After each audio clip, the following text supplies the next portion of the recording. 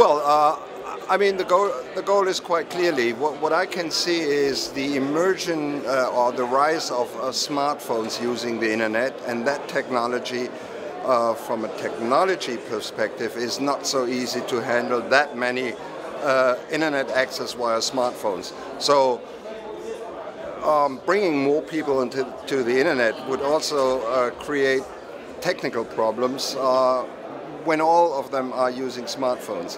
And we currently have 1.1 billion smartphone users on the internet from 6.7 billion mobile phone users. So there is it's easy to double it, but technology-wise, it's a challenge, I would say.